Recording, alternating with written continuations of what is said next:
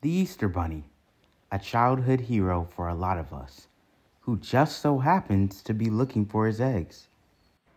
Well, on Saturday, Gilchrist Farms found them, giving kids a chance to get outside and have some fun at an Easter spring fling.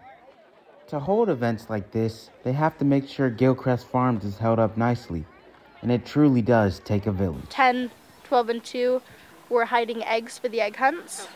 So it's like the best job in the world. yeah, we get to be with animals doing what we love. It's a lot of fun. During the event, families could enjoy horseback riding, petting zoos, tractor rides, and more. But you'd be surprised to know the even longer ride the COVID-19 pandemic took Gilchrist Farms on. First year of the COVID shutdown 2020, we shut everything down. But the second year, we did this event very carefully, masked, lots of separation. We made great signs, and we were super fortunate that we could still continue to do activities because we were outside. So we got a little bit of a boost in attendance that second year of 2021 because there wasn't much going on.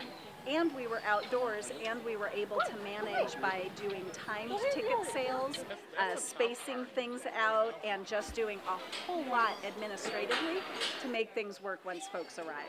It was not easy, but we counted our blessings that we were able to do it. For lots of businesses, the pandemic caused major setbacks, or for some, permanent closure. But for Gilchrist, it turned out to be a blessing, with attendance number and opportunities for those in the community. We were able to continue where a lot were not.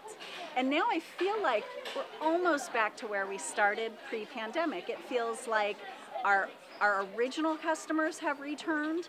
Now we've got those that are just starting to re-emerge. People with illness in the family, people that are battling things are still a little hesitant to go out, but they're happy to come here again because we're outdoors. I'm Lance Mathis for Canyons News.